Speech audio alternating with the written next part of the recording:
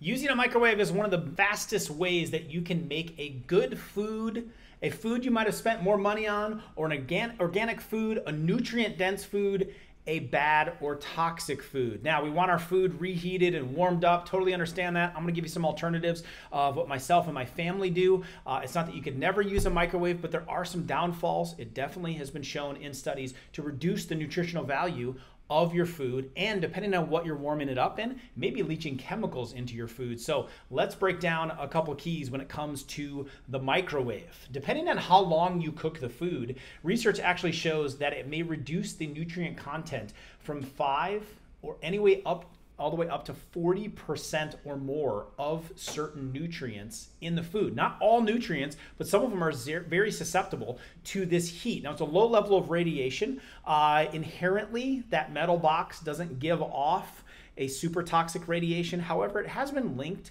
to cataracts, so it's just something to consider. Maybe you don't want to stand there in front of the microwave and watch your food. Not the best idea. However, when you put metal in it, you can nearly blow the house up. So there's got to be something to it. So what the research has shown that just using a microwave for 60 seconds, for example, on a superfood like garlic. Now, garlic has a lot of cholesterol-lowering properties, heart-helping properties, immune-boosting properties. But in garlic, one of the main things that does this is allanase. And allanase, the nutrient, is thought to have a lot of cancer-fighting effects.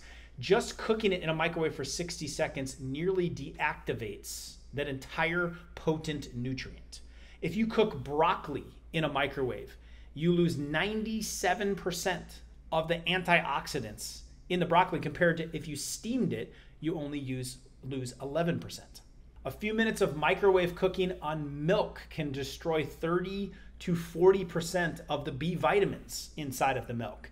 And microwaving foods that are high in vitamin C, fast way to zap the vitamin C content. Here's a study below on asparagus losing its vitamin C content when it is microwaved. Antioxidants are super susceptible to decreasing when it comes to microwave use. And not only does it reduce the amount of antioxidants in the food when you do cook it, it actually increases the amount of free radicals, and in some cases increases the amount of cancer-causing byproducts of overcooking food. Every form of cooking is susceptible to it, but microwave can have very high levels depending on how you cook something. A lot of times because it's losing the oxidative protection of a lot of the nutrients in the foods. Microwaves are also shown to oxidize cholesterol, where cholesterol becomes dangerous when it is oxidized. Microwaves lead to an increase in glucose and fat storing hormone responses inside of the body.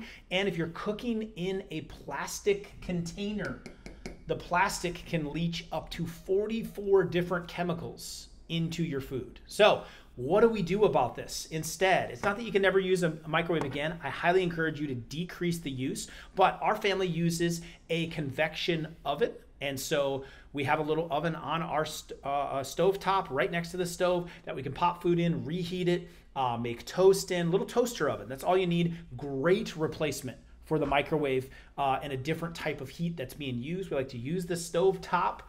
Put a little water in a pan, put a little oil in a pan, reheat something or use it to cook. You can use things like air fryers. Just be very careful of what the lining of the material is inside of it. Make sure there's not plastic lining.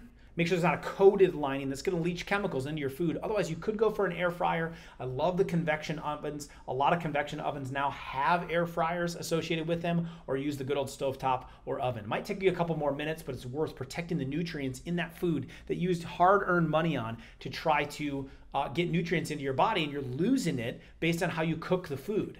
Avoid plastic containers at all costs because they leach those materials in. And just to drive it home with one more point, check out this. A group of 8th graders got together and decided they would heat water to the same temperature using a microwave and boiling it. So heat it to the same temperature, same purified source water, and then they poured it on plants. It was an interesting study. And they actually did this, and this has been repeated multiple times all over the internet, but just kind of drives it home a little bit as a visual. On day 1, they poured it on this plant. So they used purified water that was boiled and microwaved water. And you can see the microwave water zaps these enzymes, these antioxidants, these nutrients from the water. And by the time you get to day 7, they trimmed back the dead parts of the plant. You can see the purified water plant was still thriving. And so what does this radiation do? We don't fully know yet on the full impact of what a microwave does, and waiting around for the studies kind of seems like waiting around for the studies on smoking.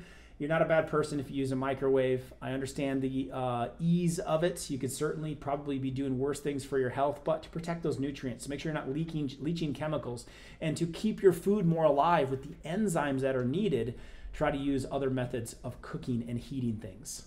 If you want more resources on this, check out a free book of mine below where I walk you through the microwave and a lot of other things you can avoid to make your life much healthier and experience real health.